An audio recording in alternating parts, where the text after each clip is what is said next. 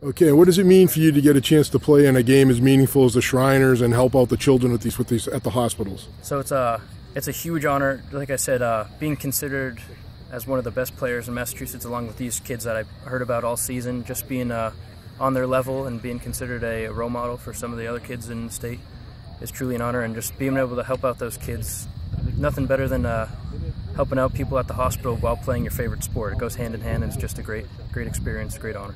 Sort of I know you've already graduated and heading to St. Anselm's in the fall, but just a nice way to end a high school career? Absolutely, yeah. Nothing like strapping it up a little bit, getting back into the swing of things before I get to camp in the fall, so this is really a great experience, definitely.